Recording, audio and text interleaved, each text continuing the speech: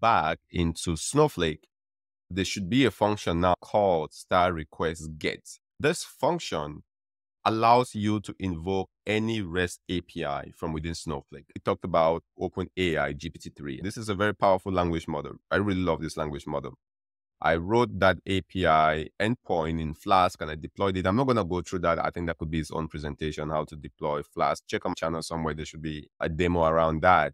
Basically, I have that deployed to Frulytics app on Heroku. It has this endpoint called search. The endpoint takes a parameter. Think about it as a microservice controller.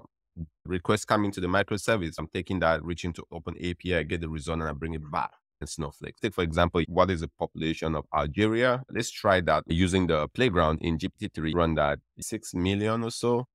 All right. Maybe we use a different module. Use the DaVinci Instruct Beta. I think that's a better model. It should just give us the answer, about 31 million. All right. So let's go back and see how we're going to do the same thing from within Snowflake. So in Snowflake, you have the ability to query the entire GPT-3. This is amazing. Let's see what we get. To run this, should take a few seconds and it should give us back, hopefully, a result that is reasonable. It's hitting my endpoint and then my endpoint will query OpenAI and the results will come back. There you go.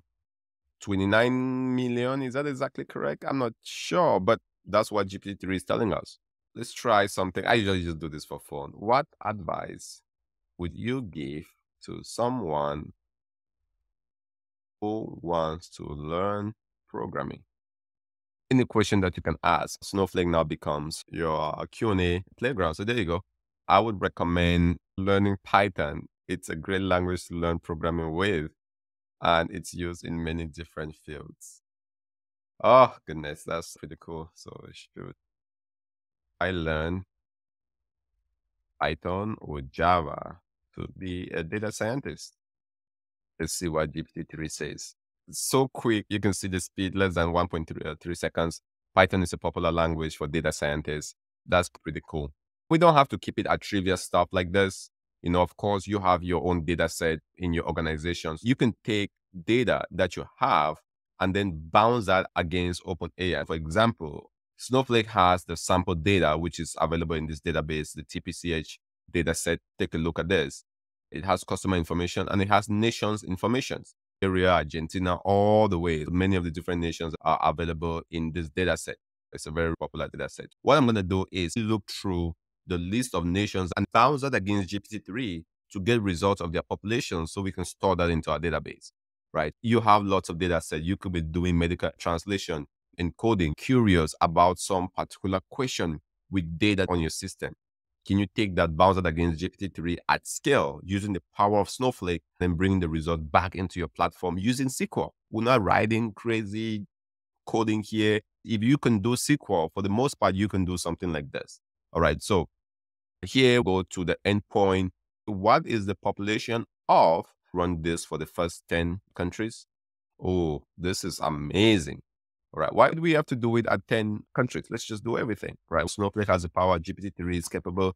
If you bring the two amazing platforms, there you have it. We should be able to go across it. Right now, we can, if we need to scale out our Snowflake compute from an extra small to an extra large to crunch through all of this, you can do it. It's so elastic. It's so cost effective. You should be able to do it.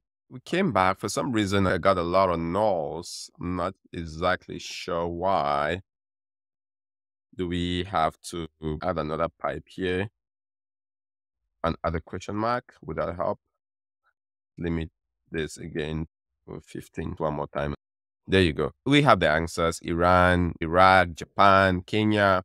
All right, so pretty good. Then we can say, who is the president of this country? We're doing all this knowledge discovery right from Snowflake, just using the power of GPT-3.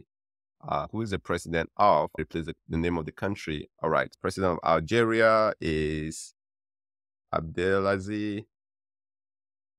Argentina, and this might be a little bit old, depending on when the model was trained. The answers might be a little bit dated, so just be cautious about that. Something to note. Iraq is Fuad Massan, King Abdullah III. Kenya is Uhuru Kenyatta. France is Emmanuel Macron. Pretty interesting.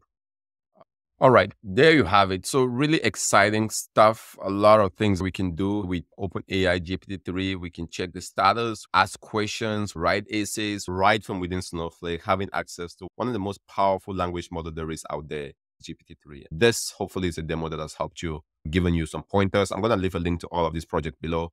Of course, I'm not going to have a link to my API. This is just a demo API. You can basically create your own if you need help creating an API.